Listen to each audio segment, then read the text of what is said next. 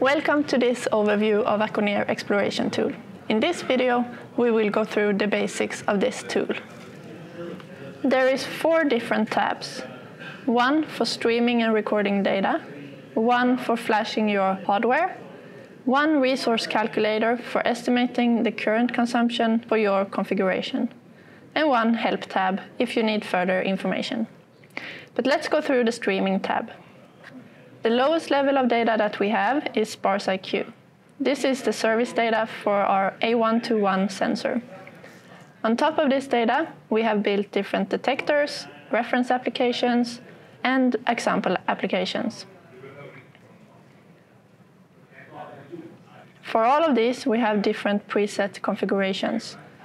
It could be only a set of default values or a configuration for a special situation to help you to configure the radar and algorithm to suit your use case. By ticking the box for enabling recording, you can record the measured data.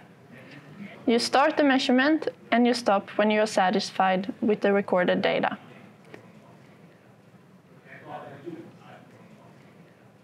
Then you press Save to File to save the measured data. Later, you can load the data from File to replay it in the UI.